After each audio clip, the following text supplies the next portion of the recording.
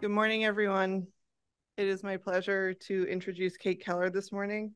So Kate completed her grad school at the University of Edinburgh on my side of the pond. Kate completed grad school at the University of Edinburgh before going on to do her postdoc on extracellular matrix biology at Shriners Hospital for Children in Portland, Oregon, where she has remained.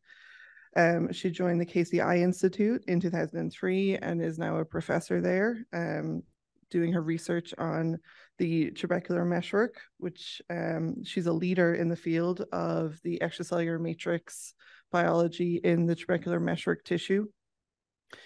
And her goal really is to discover the various ECM components involved in the trabecular meshwork and determine how they can be leveraged to increase outflow through the TM. And from there, Kate, I'll let you take it away. Well, thank you, Fiona, for a kind introduction, and thank you for the Moran Eye Centre for inviting me to give this talk. I'm hoping that you can all hear me okay. And the title of my talk today is Trabecular Meshwork, Intraocular Pressure, and Glaucoma. Let's see. I do have one disclosure. I'm going to show one experiment that uses nitacidil, which was sponsored by Eri Pharmaceuticals. So here's the outline of my talk today. Today, I'm going to talk about the intraocular pressure, glaucoma. We're going to talk about methods to study the IOP in vitro and in vivo. We're going to talk about the Morrison controlled elevation of IOP rodent model. And then I'm going to switch gears completely and talk about targeting the actin cytoskeleton to reduce intraocular pressure.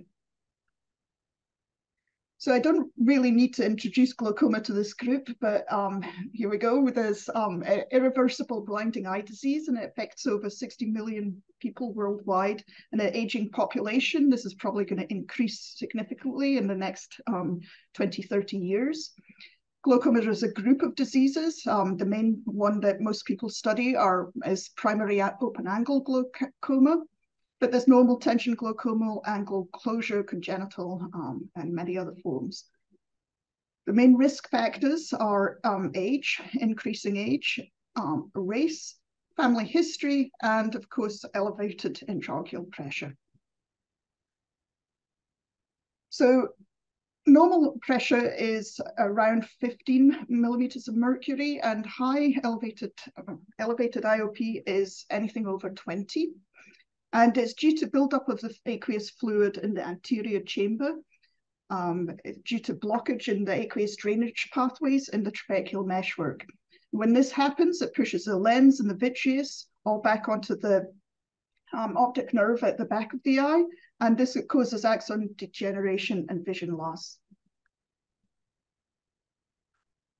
So intraocular pressure, the aqueous is continuously produced by the ciliary body here. It flows into the anterior chamber through the pupil, and it drains out through the trabecular meshwork to Schlem's canal and the venous system.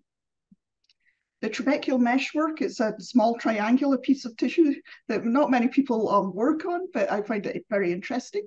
It builds a resistance to aqueous outflow, and this generates the IOP.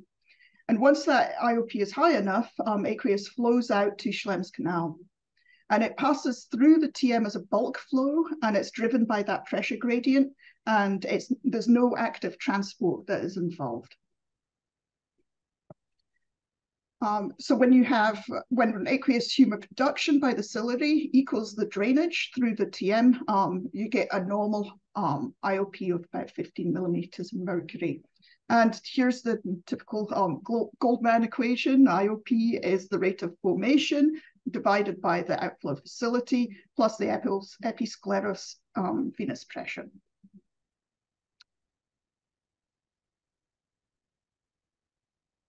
And outflow, we know that outflow resistance in the TM increases with age, but it increases a lot more with POAG, and this results in the elevated IOP.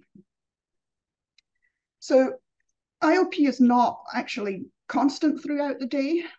There's been new studies done with this contact lens sensor called Triggerfish. It measures pressure throughout the day for a 24-hour period. And you can see in the daytime, most of the IOPs are lower than in the nighttime. And then if we look at the three groups of patients here, they have healthy subjects in blue, POAG patients in red, and normal tension glaucoma in green.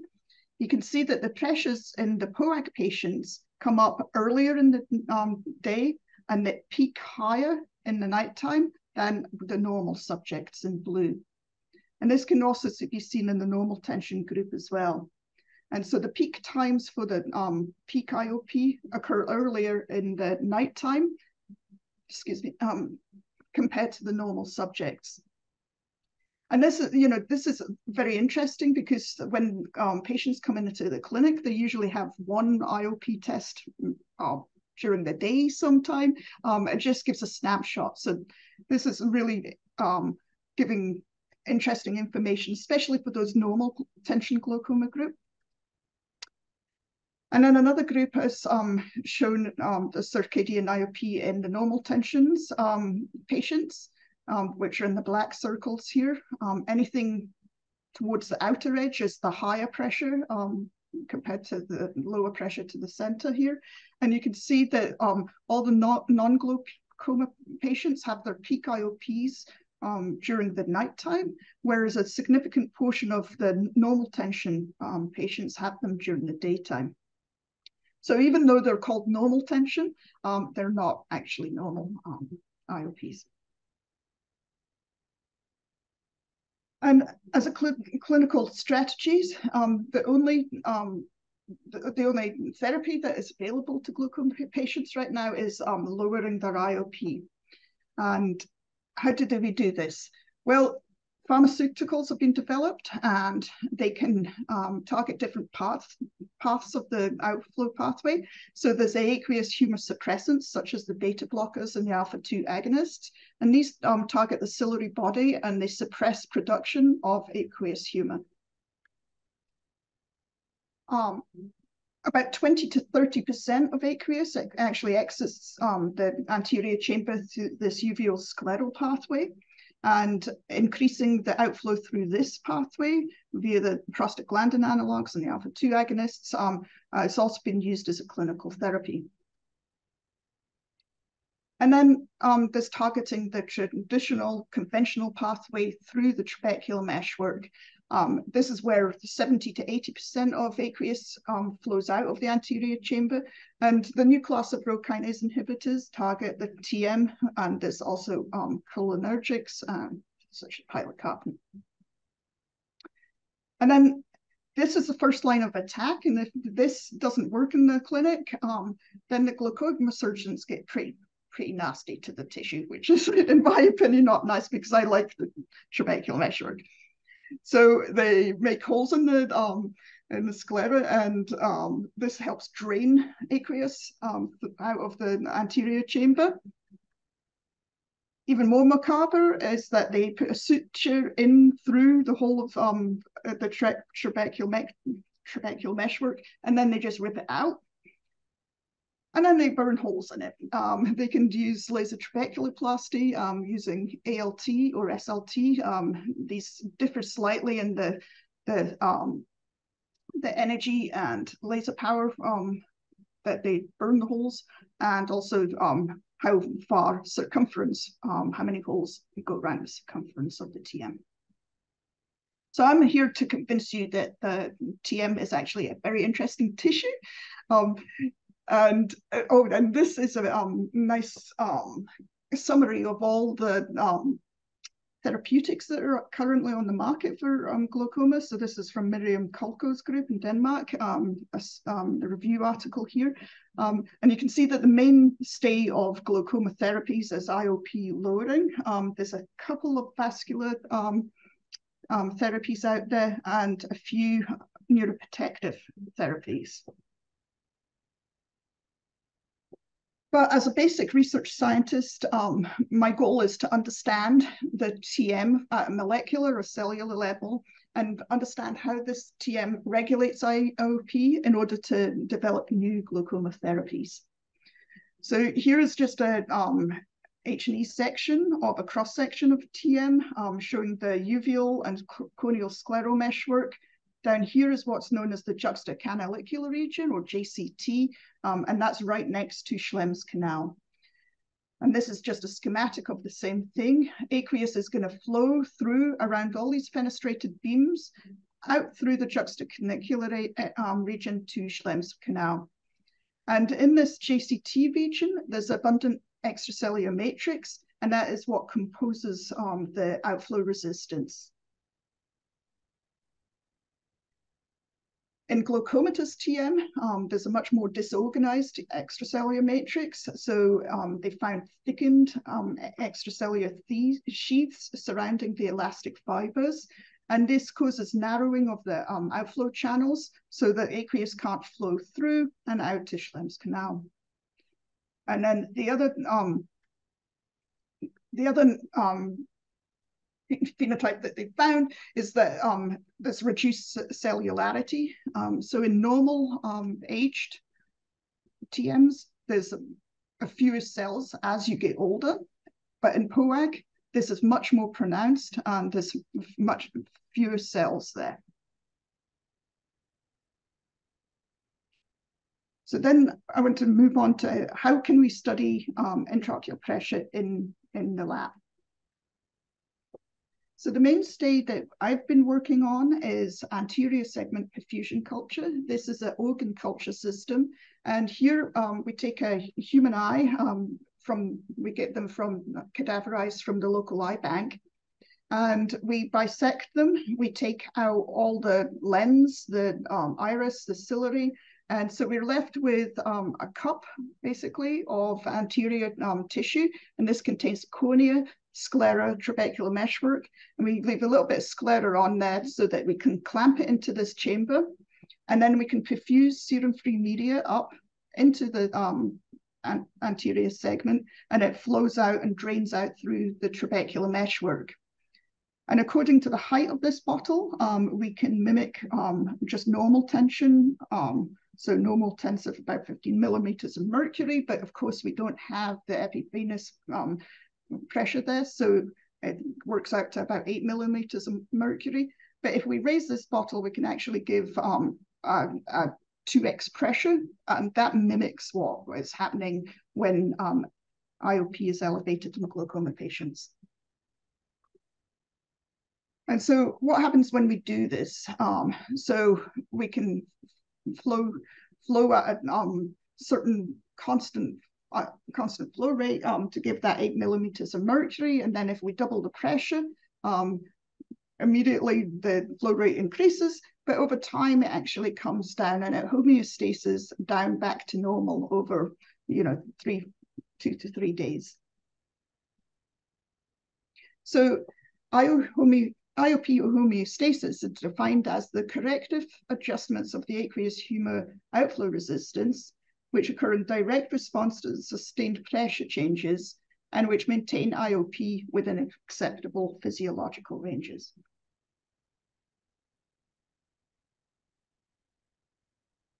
So how does this happen with molecules that are happening in the TM? So in the dark line here, this is just again showing that you can double the pressure and it comes down over the next couple of days. But at the same time, if we look at gelatinase A, which is also known as matrix metalloproteinase 2, this immediately goes up and becomes activated. And these are the enzymes that chew up the extracellular matrix. And this is another matrix metalloproteinase called Adams TS4. And in control sections, you can see that there's small punctate dots throughout the TM and very few along the juxtacanalicular area. Whereas if this section is from an eye, a human eye that has been perfused at 2x pressure for 48 hours, and you can see that the Adams TS4 is highly increased right along the JCT area, right where we would expect it to be if it's chewing up the extracellular matrix in response to pressure. Other labs have looked at genes that are altered in this perfusion system in response to the high intraocular pressure. So this is work by Therese Boras's group. She perfused at 15 millimeters of mercury or 50. And then at different time points, she looked at the genes that were changing in response. And this has been very effective at looking at increased genes, some of them extracellular matrix. And she's looked at this one called matrix GLA protein, which is very interesting. The other thing that we can look at is segmental outflow. Now, what is segmental outflow? So Doug Johnson, back in the late 80s, noticed that pigment granules would be collected in certain regions around the circumference of the TM. And Dave Epstein's group went on to use catenized ferritin to study this further, and they called regions of high and low outflow segmental outflow.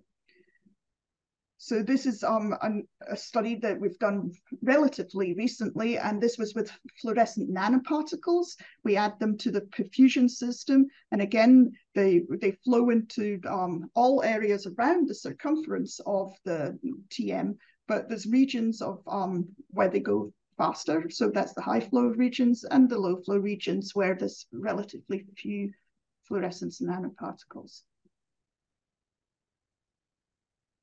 And then you can cut these sections out, and in this case, we're looking at genes. So we isolated the RNA and found the extracellular matrix genes are change expression within these high and low flow areas. So certain collagens, integrins, laminins, matrix metalloproteinase are enriched in the high flow regions, where others are relatively enriched in the low flow regions.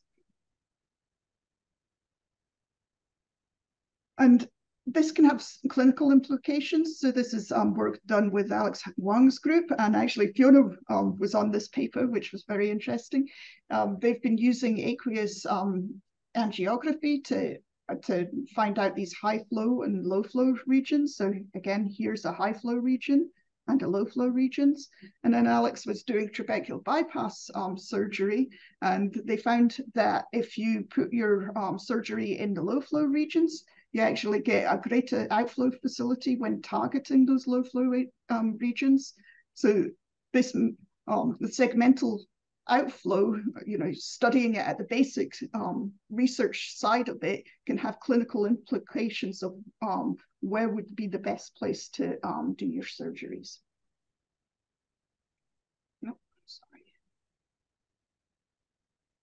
So the summary of the anterior segment, the advantages are that it's a really easy system to set up. You can use human eyes, but if you don't have access to those, you can use pig eyes or bovine eyes. It's very easy to manipulate, so you can change the pressure, you can add drugs, you can do it for different time points, up to about 2 weeks. It's very easy to harvest the cells and tissues at specific time points in the experiment, and they've been really helpful to identify genes and pathways involved in IOP homeostasis. But the major disadvantage is that they don't fully recapitulate the in vivo environment.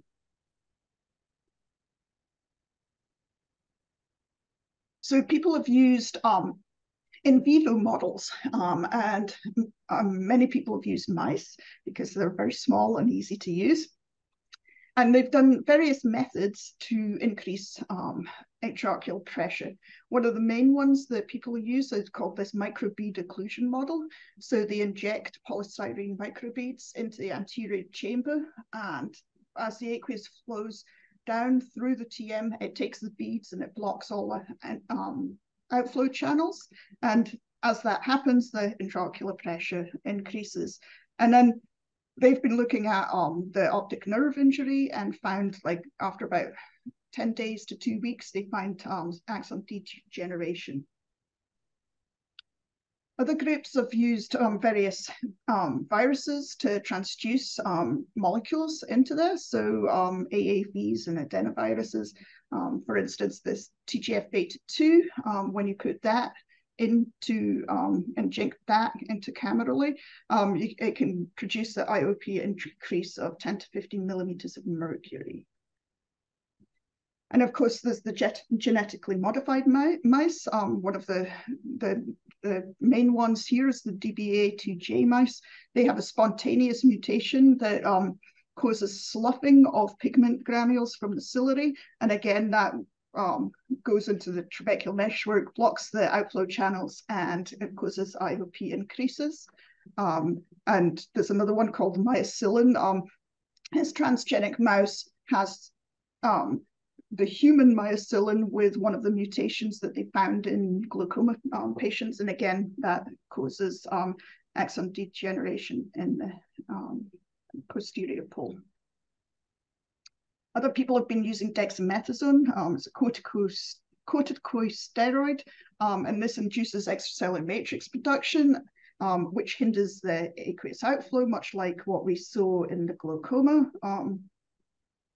And then finally, they use laser treatment again to burn away the TM in photocoagulation.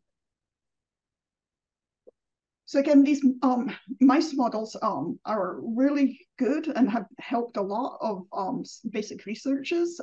They're relatively cheap. They can be easily genetically modified. They're useful for studying the effects of specific genes, proteins, or signaling pathways.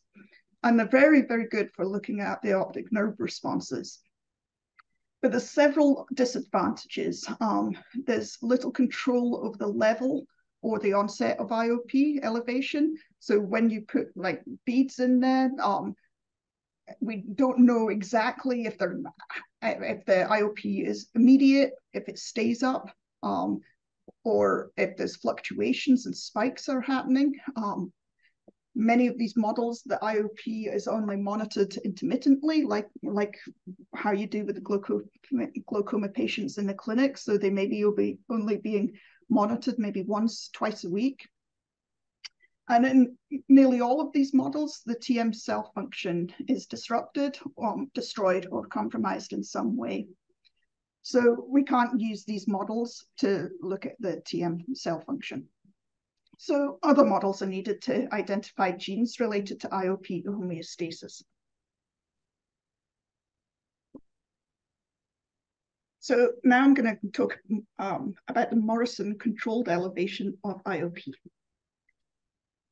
So John Morrison is one of my colleagues at the KCI Institute. He's a glaucoma clinician, but he's had a basic research lab for many, many years now. And he uses rats. And the choice of rats is that the eyes are bigger than mice, and so they're just slightly easier to handle. The rat model is still relatively cheap. And the angle and outflow anatomy is very similar to the human. So this is just a cross-section of rat eye with the anterior chamber, iris, ciliary body. Here's the angle. The trabecular meshwork's right there. And then this is a collector channel distal to Schlemm's canal. And there's just a more higher magnification of the trabecular meshwork. I will say that it is slightly different in that it's not as big as the human trabecular meshwork. There's only maybe one or two of those fenestrated beams, but it still has the JCT area. So in 2016, John and his team did this publication and called it the controlled elevation of IOP. And here the anterior chamber is cannulated, and you can do this on 4 rats at a time, and you continually monitor the blood pressure, the oxygen, the heart rate, and the breathing rate. And for the duration of the experiment, which is usually 8 hours, these rats do absolutely fine. So this is, let me just turn off my pointer so I can.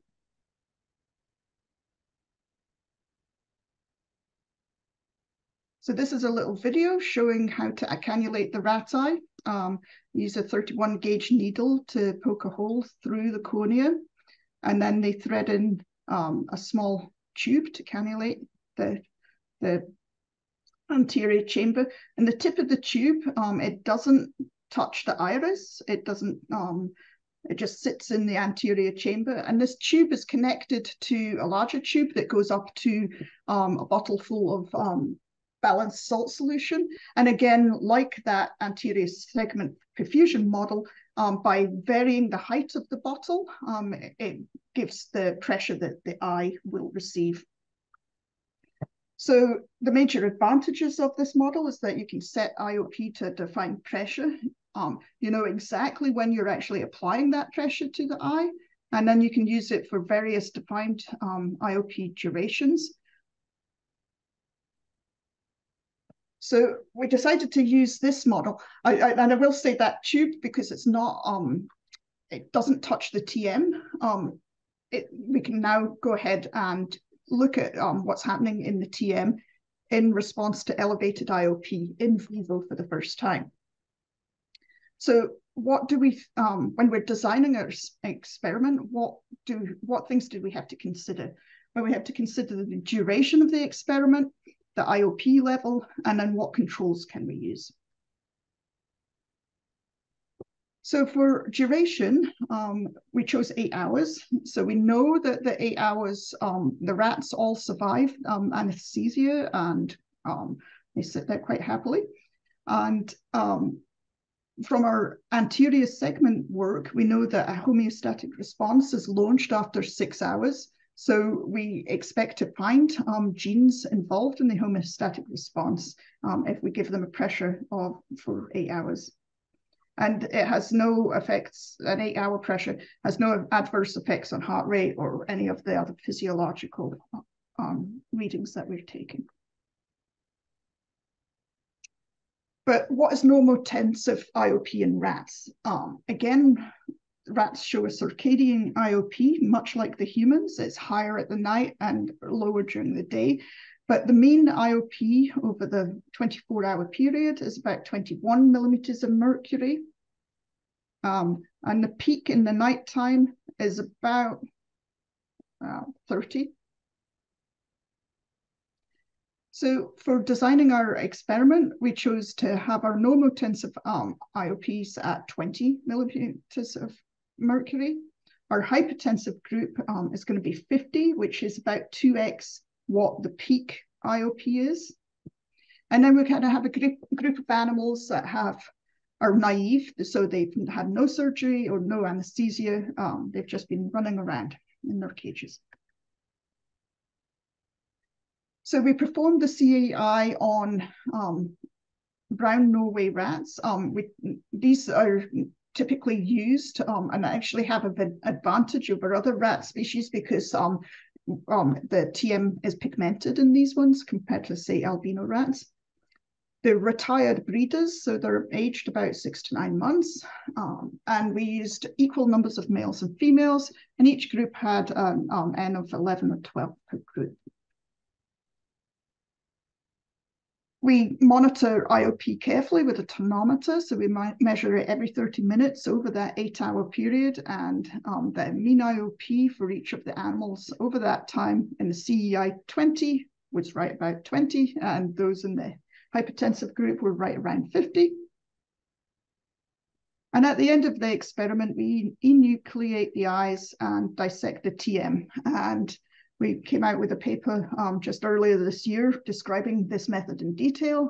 There's a nice video if you want to go and have a look at the video. But we bisect the eye, we cut it into quadrants. The ciliary and iris is removed. We put pins here just to give it a little bit of tension to pull it off. This one shows just a small pin that's been pushed up through the TM so that you can see that pigmented TM there. And then we use Julius forceps to pick it out and just peel it back. And here's a section here that has TM, and you can see the slight pigmentation. And in the white arrow, you can see the translucent area of the outer wall of Schlemm's canal right there. So then we did histology and immunostaining on some sections, but most of the eyes were, the TM was taken out and the RNA was isolated from the cells in the TM. So we first assessed whether we were doing a good job at dissecting the TMs. Here are H&E sections before we dissected and after we dissected. Here's the TM, and post-dissection, we've done a pretty good job of removing all of the TM. And again, this is just immunostaining with alpha smooth muscle actin in green to show that it's pretty much removed from these eyes. And then we also wanted to make sure that we didn't really have much contamination from the ciliary. So we used 3 genes, matrix GLA protein, mycilin, and chitinase 3-like proteins. These are biomarkers of TM.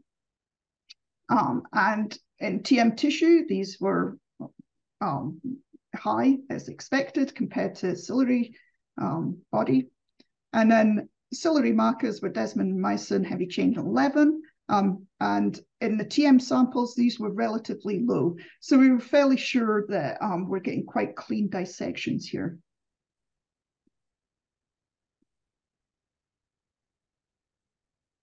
So then we went ahead and isolated the RNA, and we didn't have enough to do RNA-seq analysis. So we chose this technology called nanostring.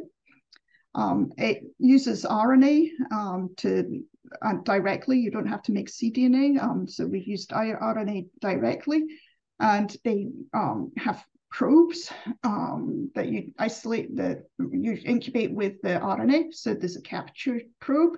It has half the target gene sequence on it with a biotin at the 3' repeat. And then you have your reporter probe that has the other part of the target sequence. And then it has these fluorescently labeled RNA segments and in 4 different colors. And the combination of all of these colors, you can get 972 unique barcode fluorescent signals onto your genes. So once you've incubated it with your RNA samples, you bind these probes to streptavidin that's coating the surface of the imaging surface. You flow some fluid over them, then knocks them all flat in order for the machine, the nCounter machine, to actually be able to count these. And 1 reported barcode is equivalent to 1 messenger RNA molecule. So obviously, the more counts that you get, or more barcodes you get, the more abundant those RNA molecules are. They have pre-designed panels that you can choose from. And so we chose this pan-cancer panel. It has 770 genes, and they're all involved in inflammation or microenvironment and tumor biology. And because cancer involves many extracellular matrix genes, there was many genes on this panel that were of interest to us.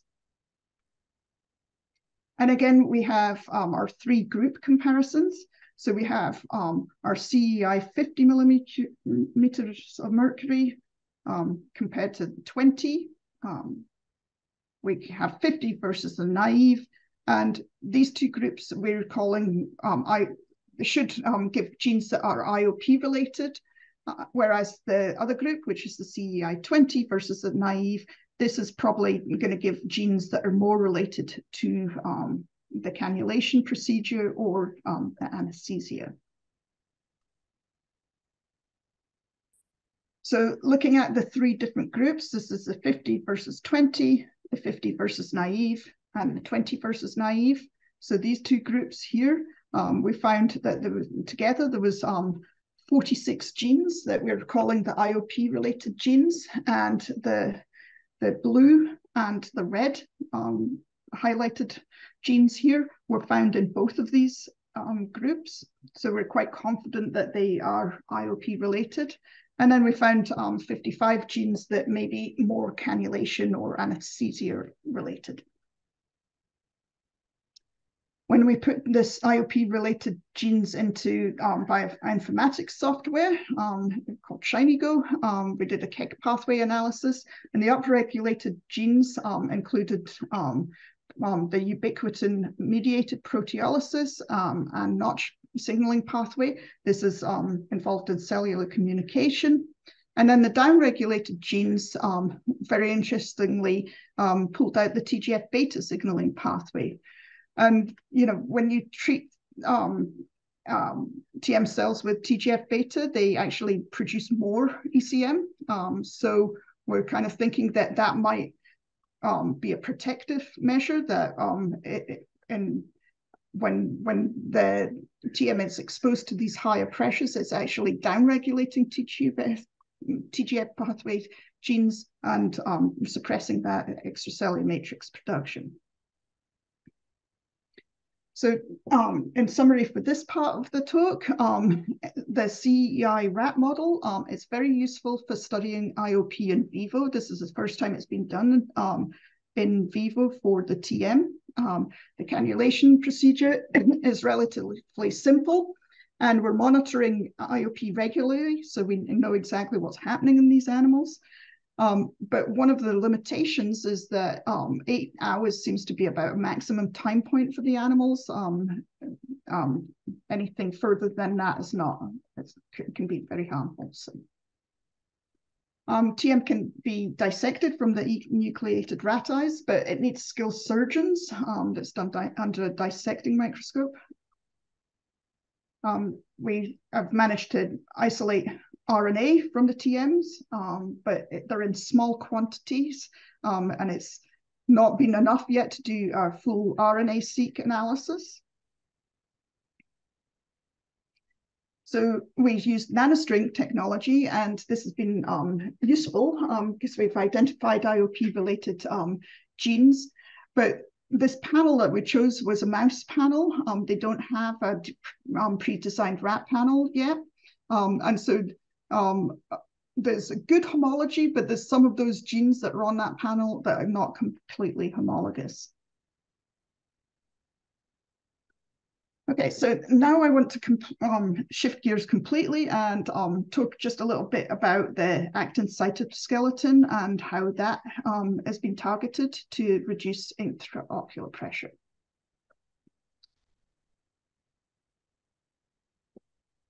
So this is just a schematic of the actin cytoskeleton.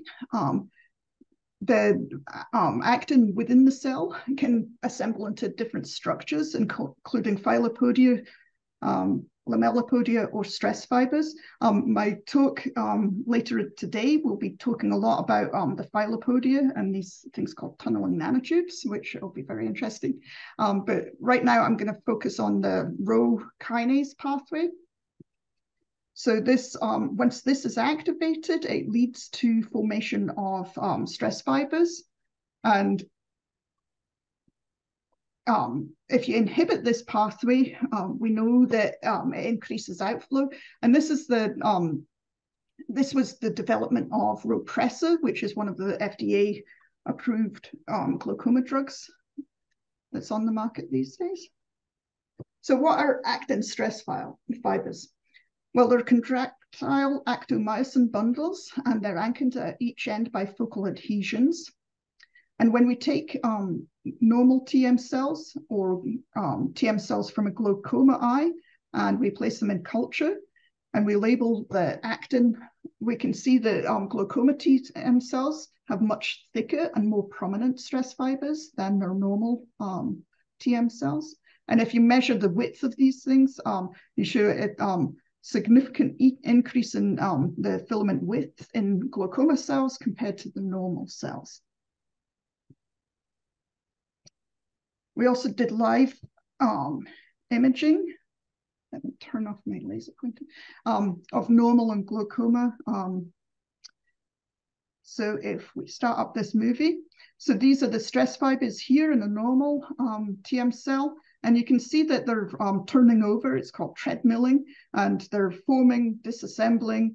There's little dots, punctate dots of actin-rich vesicles, and these are moving around quite happily in these normal TM cells. But when we do live cell imaging of glaucoma TM cells, you can already see that they're much more prominent stress fibers. They're not being treadmilled as fast, or in fact, hardly at all. And then these little actin vesicles, some of them are moving around, but many of them are just sitting there doing nothing.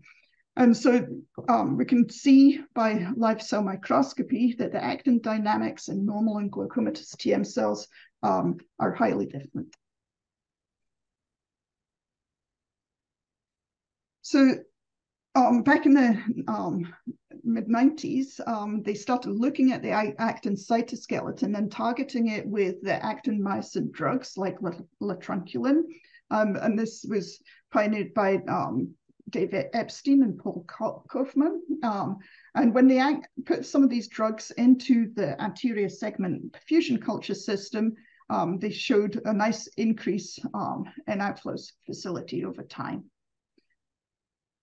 And then over the years, they refined this slightly and looked at that pathway and realized it was the Rho kinase pathway that was very interesting. And Vasanth Rao has a good review article here telling you all about the effects of Rho A inhibition, both on TM and Schlemm's canal cells, but also in the optic nerve, and thinking that it might be slightly neuroprotective, and then also for use in glaucoma filtration surgery.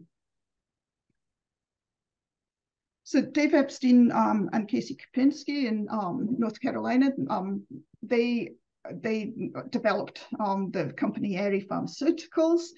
This was their Rho kinase inhibitor that they developed. It's called nitacidil.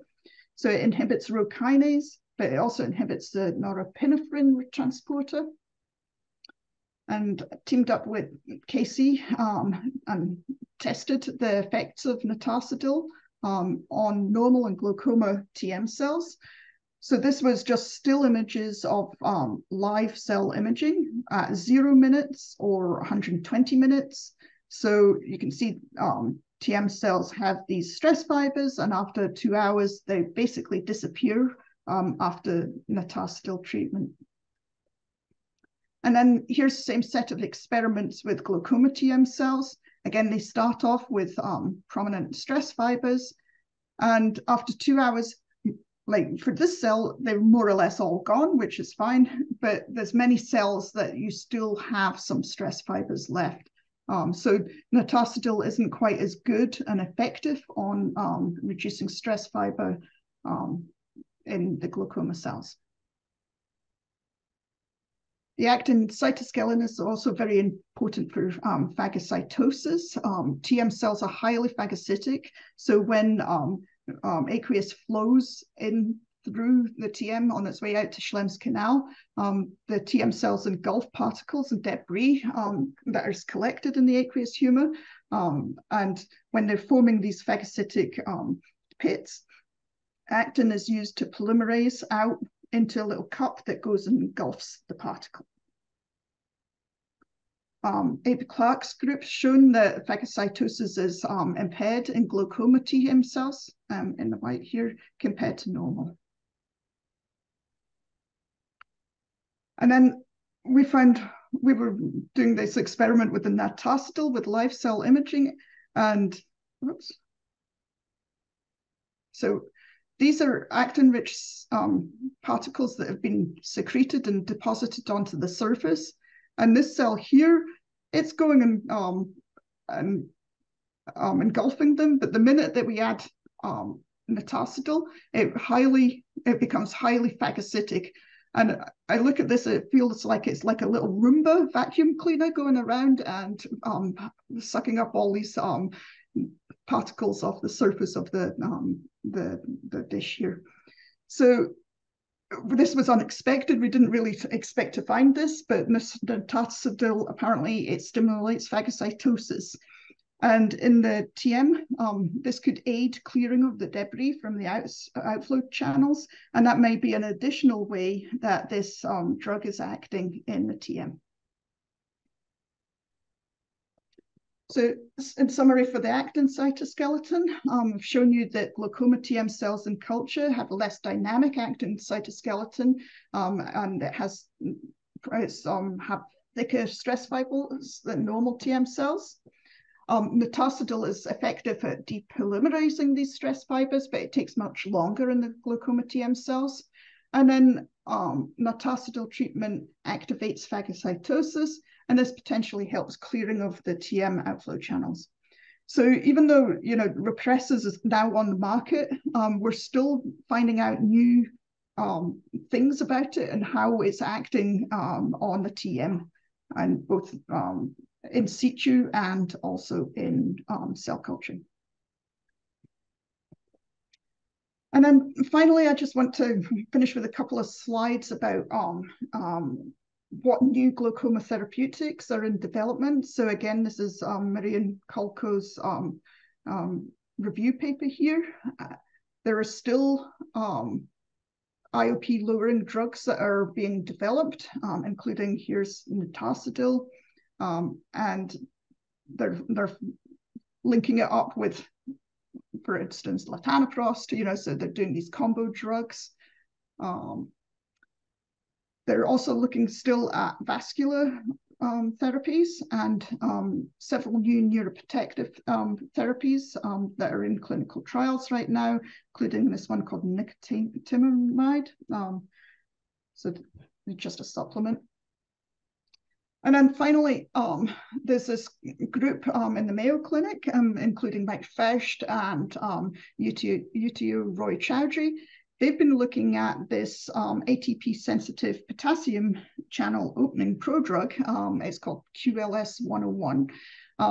And they made a company called Keller to study this. And instead of acting on the aqueous suppressants or increasing the uveal scleral or conventional outflow, it actually acts on the distal outflow pathway. So this is anything further on than the trabecular meshwork. And they're thinking that this could be used in combination with some of the other drugs. It's currently going through maybe phase 1 or phase 2, and they're finding quite interesting effects. So in mice, a once daily topical treatment was shown to lower the IOP 5 millimeters of mercury, which is quite a lot in a mouse, and that was good for 24 hours. So that would be the first one that targets a different pathway than the conventional drugs that have been used. And then finally, I just want to thank the members of my lab, so Yunfeng Yang, Yingying Sun, Paul Holt, and Fontaine Chen. Fontaine is a very talented medical student who joined our lab for a year, so she was great. And then Ted Acott's lab, Janice Branca, Mary Kelly, John Bradley, Minnie Aga. John, he set up the CEI mouse model, and members of his group, Deanna, Elisa, and Bill, have been very good at characterizing that model. And then the last part of my talk was in collaboration with Casey Kopczynski at Eri Pharmaceuticals. He's now at Alcon because Alcon just took over Eri. And of course, my funding sources at the NEI and Research to Prevent Blindness. So with that, I will stop and I will happily answer any questions.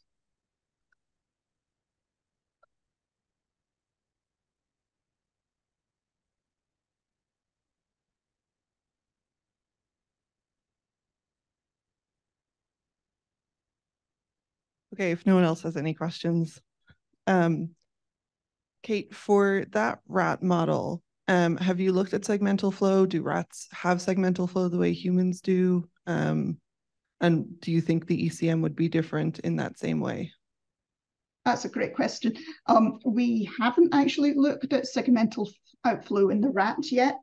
I would imagine that it does exist because they've shown in mice that segmental outflow exists.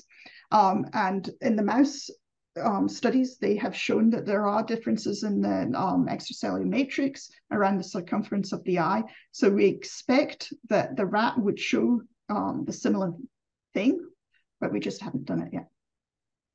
Thanks. Yeah, great talk. So one thing that was interesting for me was the circadian control of IOP. And if I understood correctly, initially you showed that during the day, it looked pretty similar, even in some glaucoma patients, but then you had much bigger difference during the night. So should we actually do these measurements during night? I think so.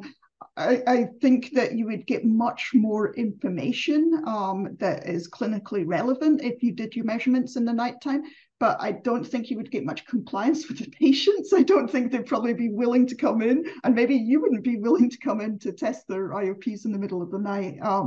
But yeah, I mean, I think having that one snapshot IOP measurement, you know, a couple of times a month maybe, is not giving you a full picture of what is happening with IOP, both on a circadian 24-hour time or over like a week or months. And so I think these contact lenses, I think they've still got a ways to go, you know, but I think they're providing some very interesting information about actually what a patient is feeling.